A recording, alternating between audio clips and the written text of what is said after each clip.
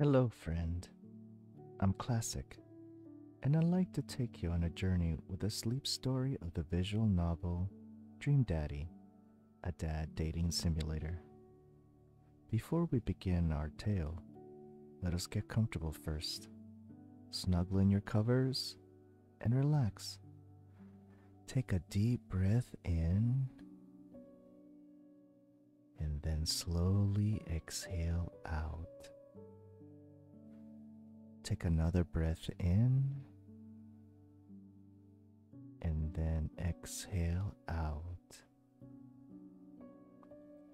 Now that we are ready, let us begin our story. Dad? Dad, wake up. Let's pretend to be dead. I let my tongue roll out of my mouth and stop breathing. Amanda shakes me. Come on, Dad. This hasn't worked on me since I was 6. I'm sorry, Amanda. This is the end for me. Dad, I swear to God. Amanda, I bequeath to you all of my earthly possessions. Spread my ashes over my recliner. Okay, well, your corpse better get into the moving van because it's leaving soon. I finally open my eyes and sit up. I'm lying in the middle of their living room, spooning a moving box. I yawn and stretch. Morning, Manda Panda. Dad. Yikes, Dad breath. Go brush your teeth. Did you fall asleep packing? I got most of it done, I think. Searching around the room, it looks like I did a pretty good job. Every box is sealed except for one. Wait, straggler. Huh? What's in it? Looking into the box, I see a bunch of old photos in little photo albums. Whoa, I haven't seen these in years.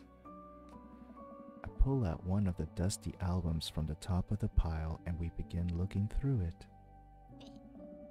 That's the coolest baby I've ever seen. The only way your father and I could get you to stop crying was to put the sunglasses on you. But whenever we tried to take them off, you'd start crying again. You spent the first 2 years of your life with sunglasses on. Nice. Halloween when you were maybe 4?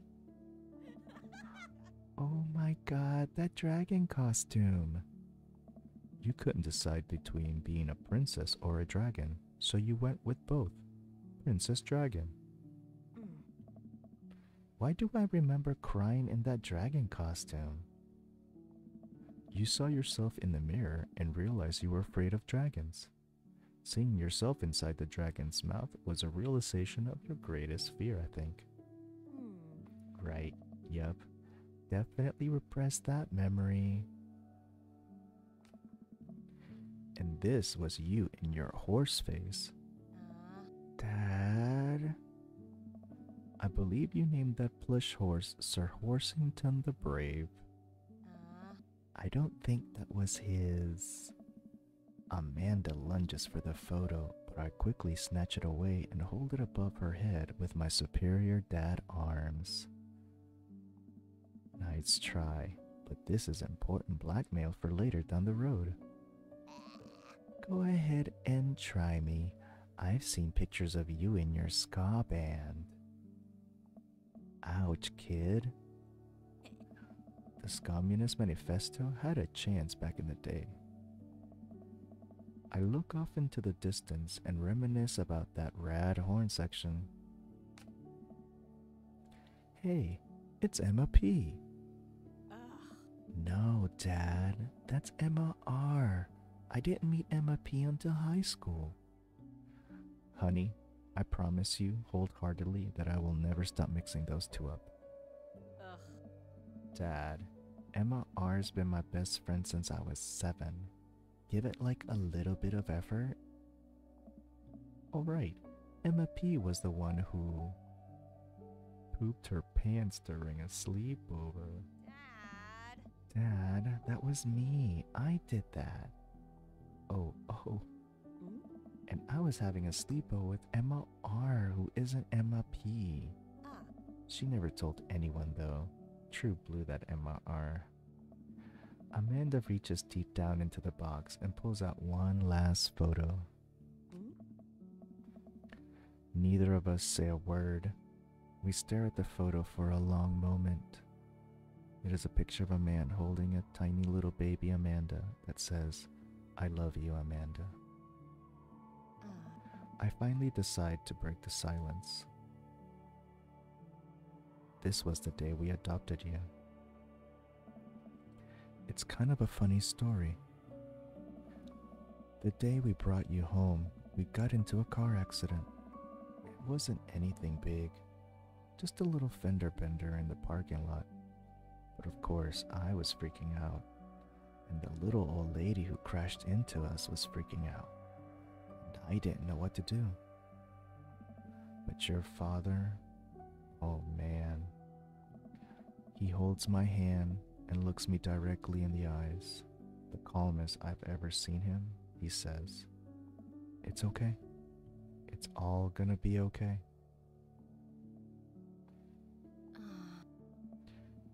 He was right, you know. I stare at the picture for longer, maybe too long. I miss him. I can't even imagine what it must be like for Amanda. She pats me on the back. Come on, Pops. Gotta finish packing. The moving van won't wait forever. You're right. Amanda and I pile into the car and take one last look at the old house. So many memories here. Hard to believe your father and I bought this place almost 20 years ago. Hey, remember when I shattered the front window playing catch? You always had very strong arms. Hey, remember when I shattered the other front window pretending to be a robot who breaks windows? You were a very imaginative child.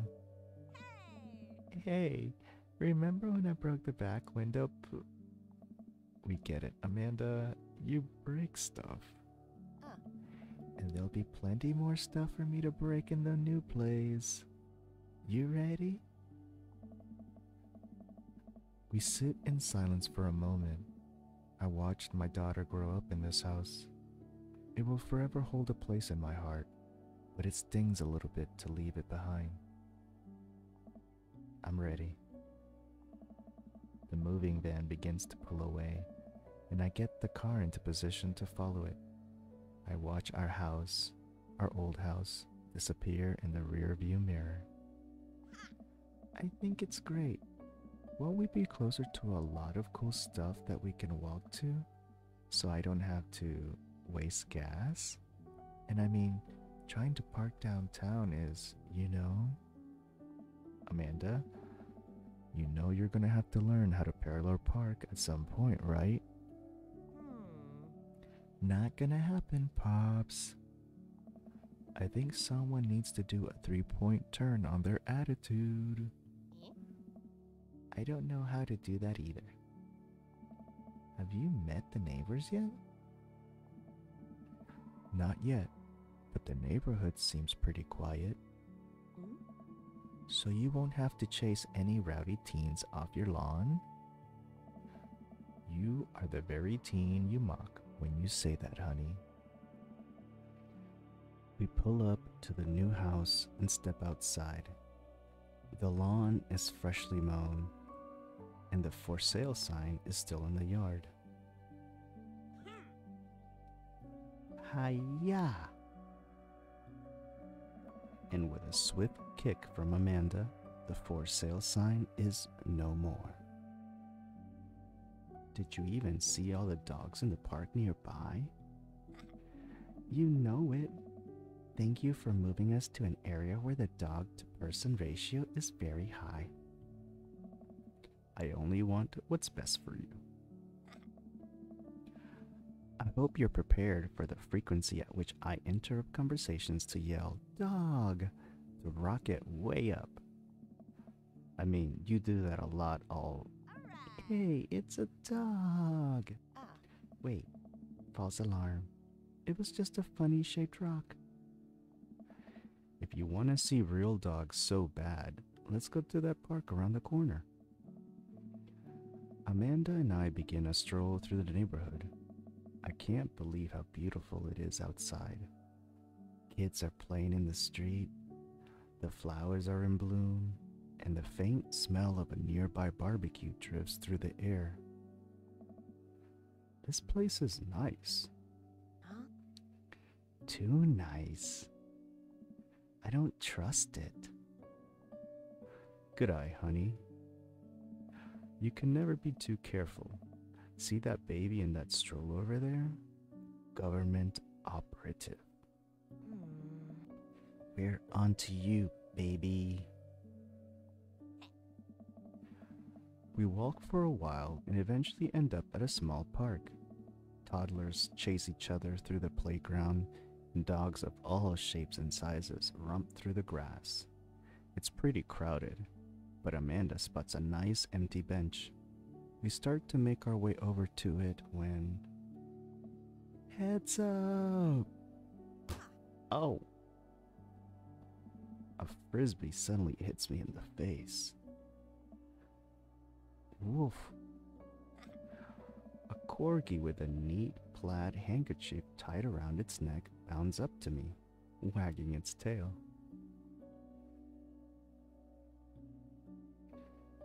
I like your necktie. Roof. He runs around in a circle and nudges my leg with his nose. Oh God, this is the cutest dog. Let's pet the dog. But where do I pet the dog? Give him those head rubs. He seems to love a good head rub. All smiles here.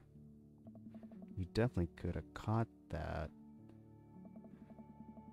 A guy in a Hawaiian shirt jogs over to us and takes the frisbee from me. You know, frisbees are traditionally caught with your hands, not your face.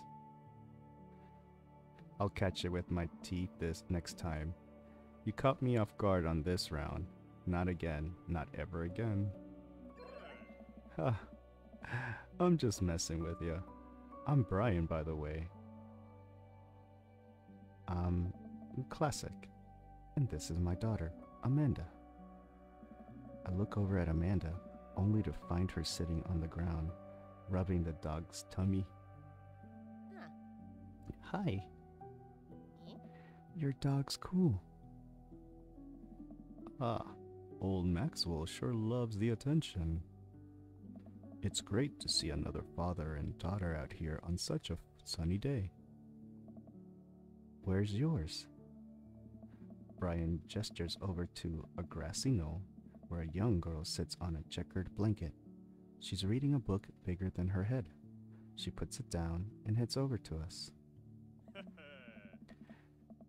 This is Daisy. She's reading The Brothers Karamazov. Her teacher tells me that she has the reading comprehension skills of a high schooler. How old is she? 10. She's a precocious little youngster. Whoa. So I take it you guys are new to the neighborhood. We just moved in. Do you live around here? Yeah, we live in that cul-de-sac down next to the coffee shop. What a coincidence. That's where we live too. Small world. Yeah, Daisy and I are in that little ranch-style house on the corner. I know that house. It's just like ours, but slightly bigger and better landscaped. Does this guy have to outdo me at everything? What a lovely place. Well, I don't want to take up any more of your time. Really nice meeting you guys. You'll have to stop by at some point. Yeah, definitely. Bye. Brian and Daisy walk further into the park with Maxwell happily trotting along in tow. Do you get the feeling that he was trying to one-up us? Trying and succeeding. I can't believe that kid's only 10. What was I even doing at her age? I believe you had a bit of a thing for horses? Shame that didn't pan out. Could have majored in comparative horse studies. It's not too late to minor in horse creative writing. Too close to the truth, Dad. Let us never again speak of the fantastic adventures of Sir Horsington the Brave, an epic 7 parts by Amanda Gaymer. We laugh off the horse epic and walk around the park a bit more, enjoying the day.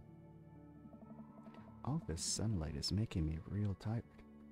I don't think I got enough sleep last night. You slept for 14 hours. Exactly.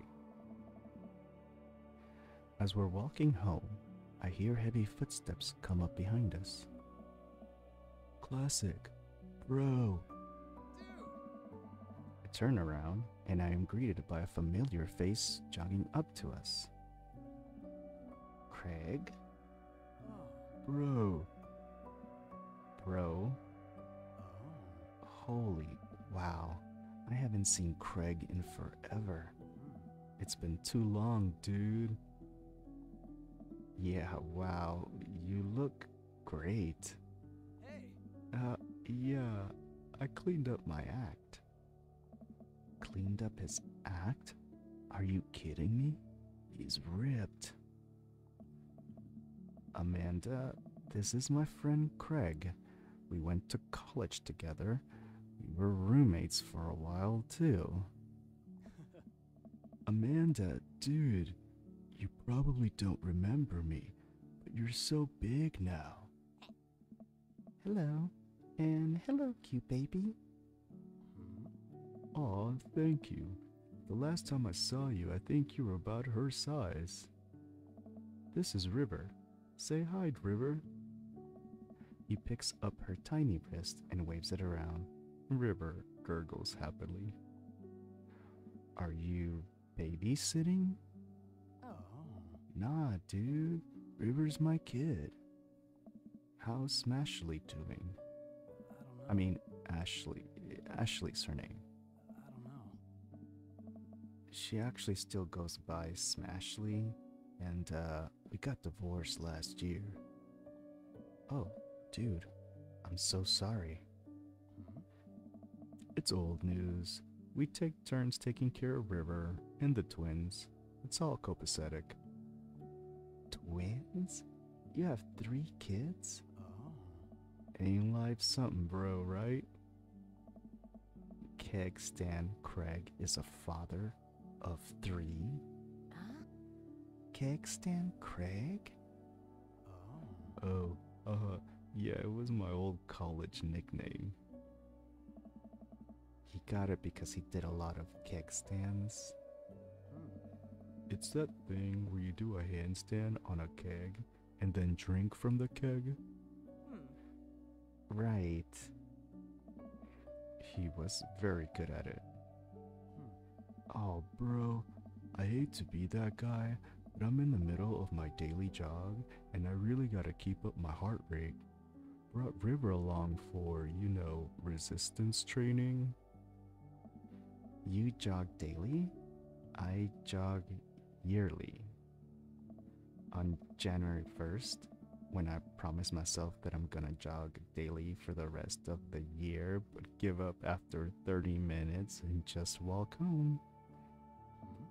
Well, it's never too late to get back into it, dude. You should join me sometime. I don't know. Hey. Come on, it'll be fun. We could grab breakfast afterwards, catch up. We could do a bro brunch like the good old days. Alright, sure, sounds great. Great, let's get that going soon. I better get moving. Good to see you guys. Craig gives a little wave, puts his earbuds back in, and jogs off. I can't believe Craig is ripped and has kids. I'm reeling. Why is that?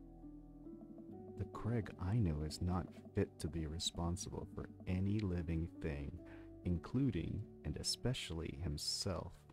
One time, I watched him drink an entire jar of marinara sauce for dinner. He jogs. He was jogging. He's like a totally different person.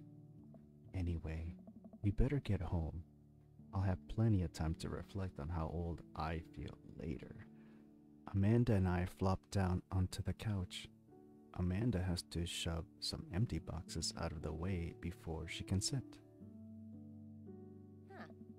Too bad we're gonna be putting my stuff right back into these boxes in a few months.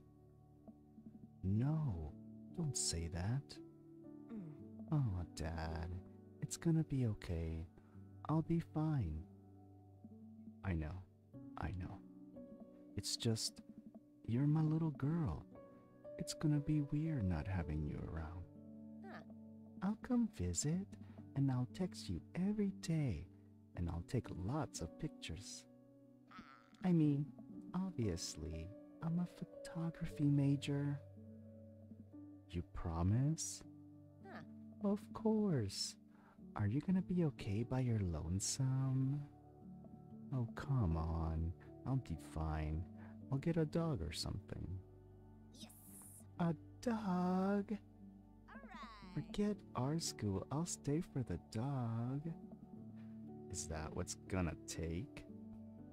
Medium-sized dog, handkerchief around the neck. I get to name it. That's what it'll cost for me to give up on my dreams. I am a woman of simple wants and needs.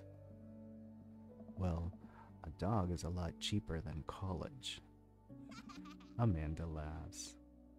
Suddenly, a pile of envelopes slides through the mail slot. Speaking of college, Amanda darts over to the envelopes and shuffles through them. She pulls one out and throws the rest back on the floor. This is from McGowan College of Art and Design. Open it. But I'm scared. It's just an envelope. Yeah, it's just like my entire future. Not a big deal. She takes a deep breath and rips the letter open with her teeth. We have a letter opener, but okay. I hold my breath while Amanda's eyes dart back and forth, scanning the letter. What does it say? The admissions committee has reviewed your application, blah, blah, blah. Her face drops. Regret to inform you that we are unable to offer you admission to McGowan College of Art and Design. Amanda throws the letter on the coffee table. Oh, sweetie. It's okay. I kinda saw it coming. I knew I shouldn't have put that experimental stuff in my portfolio. Their admissions officer told me they just want to see portraits or whatever. Pull Amanda in for a big hug. You're an amazing photographer. I know how much work you put into your portfolio. Some other school is gonna want to snatch you up for sure. Yeah, I know. It's fine. Are you actually fine, or are you just saying that? I'm fine. Really? Her face says the opposite, but I probably shouldn't push her on this. Oh, and before I forget, Emma R and Emma P are sleeping over tonight. So, you need me out of the way because I'm painfully uncool? I would choose more delicate phrasing, but yes. Well, I'll have you know that I conveniently already have plans for tonight, so you'll have the new place to yourself. Yeah? What are your plans? Quick think of plans. Gonna attend a union meeting? Boss man's been riding us proles too hard.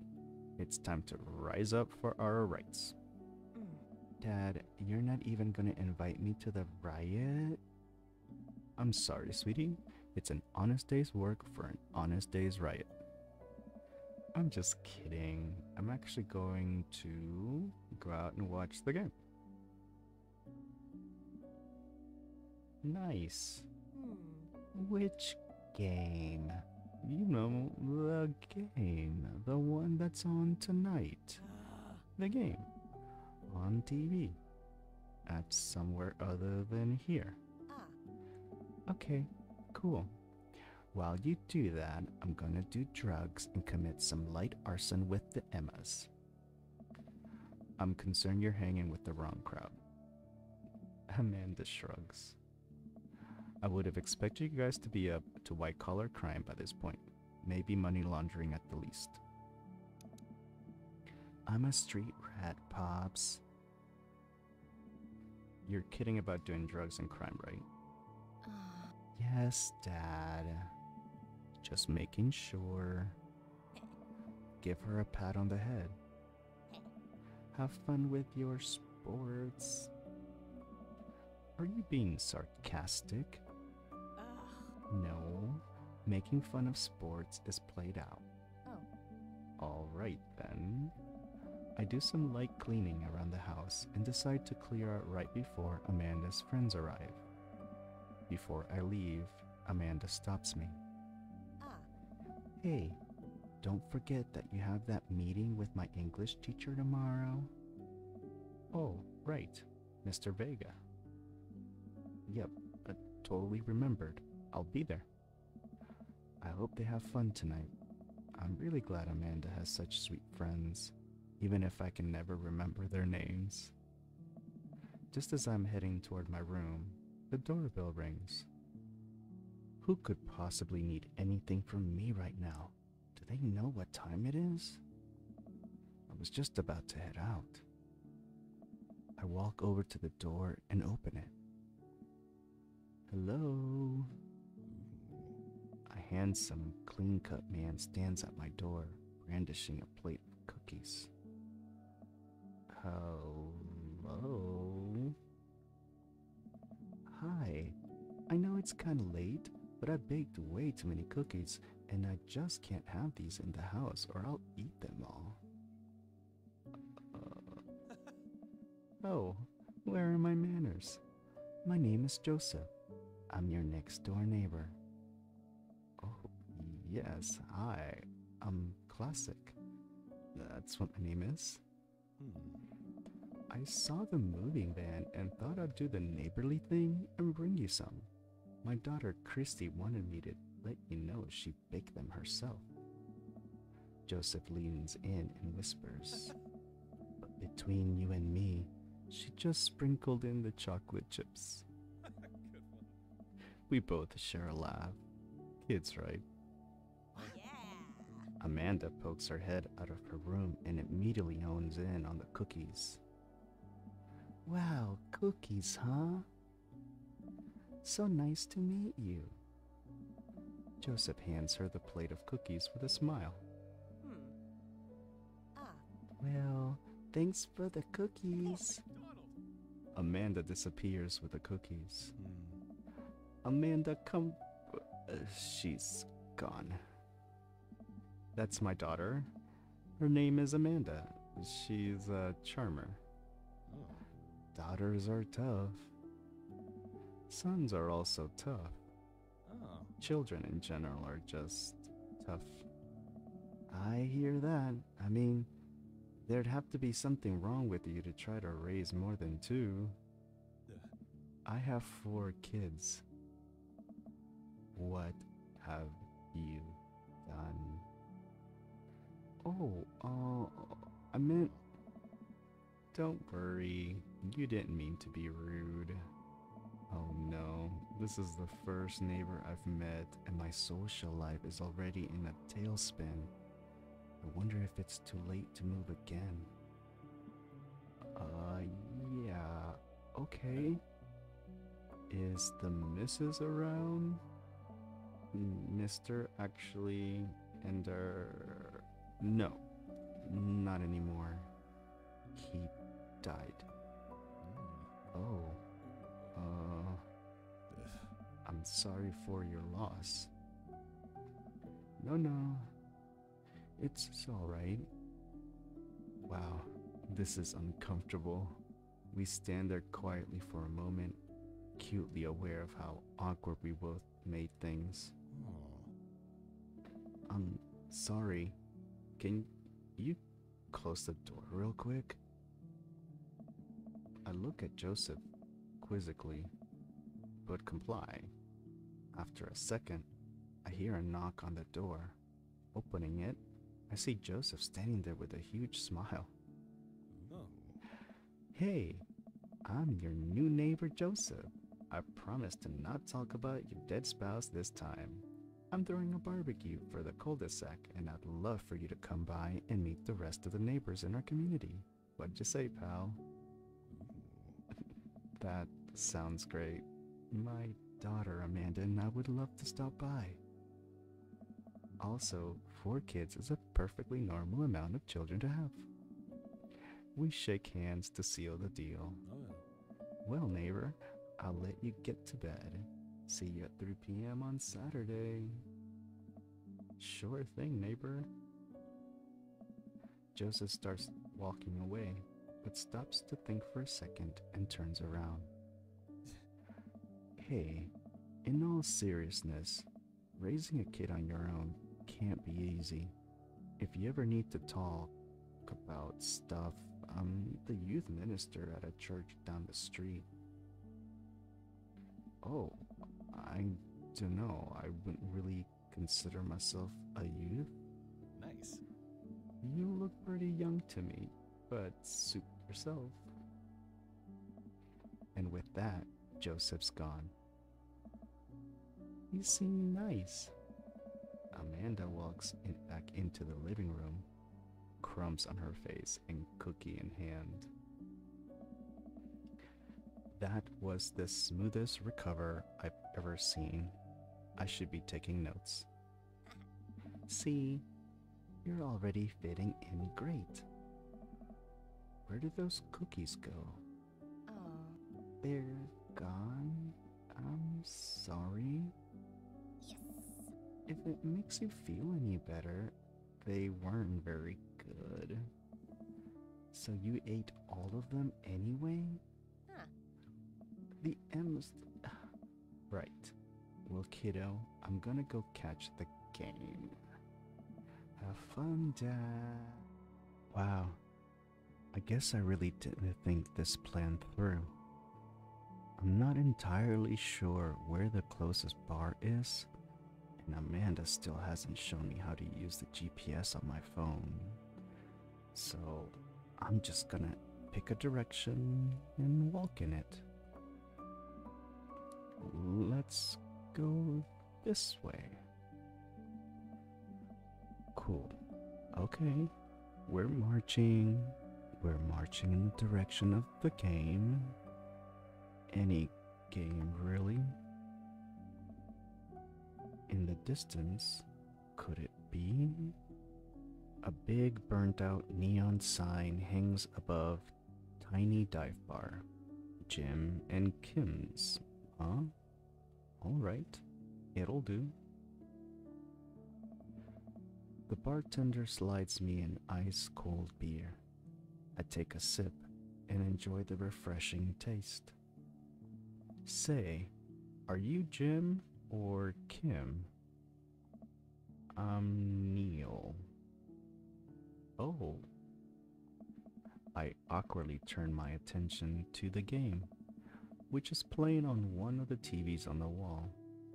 As luck would have it, my team of preference is not only playing, but is currently in the lead, which is always a good thing. The brightly colored mascot, which is some kind of animal, does cartwheels.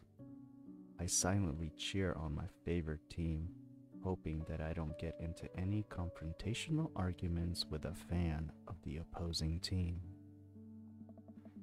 Several people in this bar are wearing the distinctive colors of the team I dislike, although I believe from their demeanor that, like me, the passion for their team is all in good fun.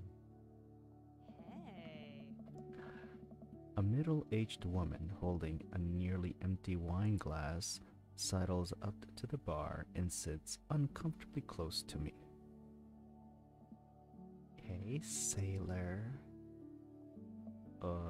Hello. Hmm? Good to see fresh meat in here. I'm Mary. Come here often?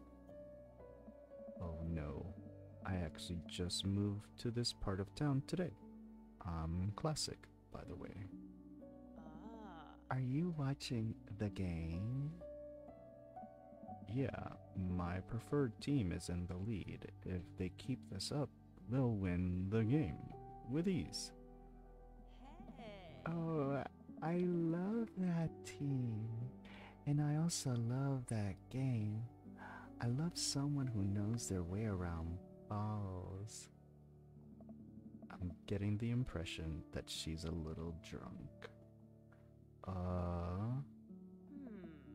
Buy a gal a drink? Don't buy Mary a drink. Maybe some other time. Ugh. Suit yourself, sailor. I happily watch the game over another beer. The game has gotten close in terms of points, a little too close than what I am comfortable with. After a particularly skilled player scores a number of points for the other team, putting them in the lead, I hear an affirmative grunt from another man at the bar. Go team. He sits alone, brooding over a beer and keeping an eye on the game. Enjoying the game? I am now that we're winning. Oh, we must be rooting for different teams. In my opinion, my team is far superior. The conversation ends there and we both go back to silently rooting for our respective teams. The game is close, with both sides playing their hardest to win, but in the end, my team prevails. Quiet cheers ripple through the bar. I raise a respectful glass at the man drinking whiskey. He raises his in response. An unspoken truce is formed between us based on mutual love for the game. He motions to the bartender, who pours 2 glasses of whiskey. The man slides one over to me. The name's Robert. Thanks, classic. You must be new here. Mary already hit on you. Yeah. Robert chuckles. She's a peach. Well, you picked the best bar in town. As slimy as it is, you'll never find a better spot than Jim and Kim's. Is there actually a Jim or Kim that runs this place? No, that'll be Neil. Neil waves from across the bar. Good guy, Neil. Not enough Neils in this world. Okay. You a whiskey fella or a beer fella? Beer, but I'll drink most things. You like shots? Oof, shots fired. I don't like them. Well, that's gonna be a problem. Robert nods to Neil, who serves up 2 shots of whiskey. He hands one to me. Here's to your health. We take the shots. The whiskey burns going down, but I try my hardest to look tough. Wait, I think this is what making friends is. Okay, Classic, this guy's out of my friend league, but I think if I play my cards right, we'll be pals in no time. Compliment his rugged good looks. Your face is good. Thanks. Wait, I think this is what flirting is. Man, this guy is mysterious and cool. Way cooler than I am, at least. Robert signals to the bartender for another round. What are you doing here tonight? Trying to make friends. I'm new in town. Figured it might be good to put myself out there. You seem pretty cool.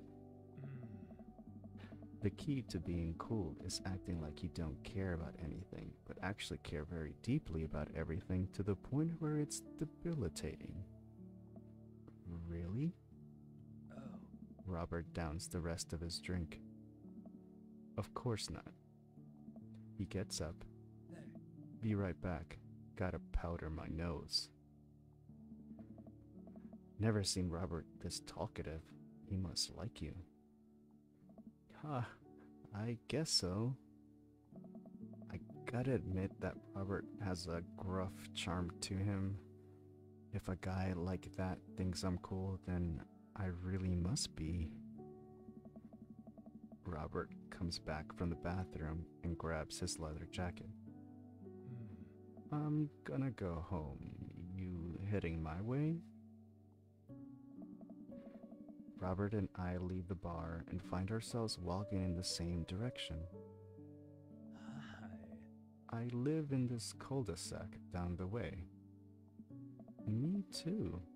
We just finished unpacking today. Great place to be. Good neighbors. Well, some of them. We get to Robert's house, which is just a few houses away from mine. We stop and he turns to me.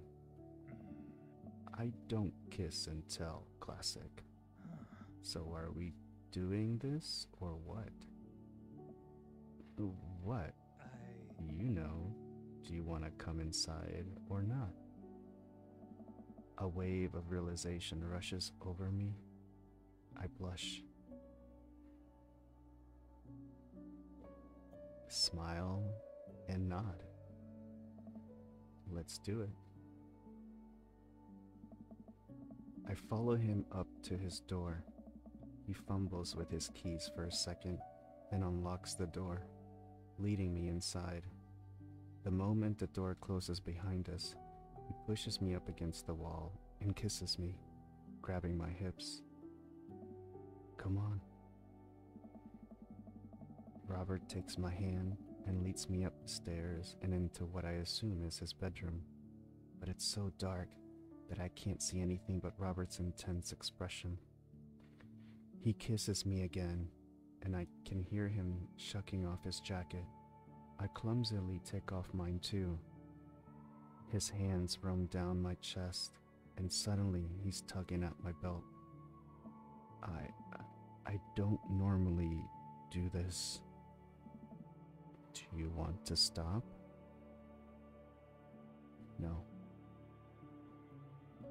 Good. Robert continues to unbuckle my belt and guides me to the bed. Let's have some fun.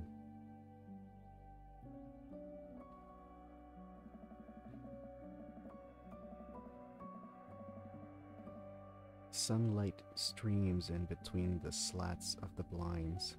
My head is pounding. I really overdid it last night. Wait a minute. This isn't my old house, or my new house. Oh, right. I look around for Robert, but find myself alone. Hello? There's a clatter from the bathroom, and the door opens. Robert is fully dressed and grabs his keys. That was fun. Yeah, it was. You should go.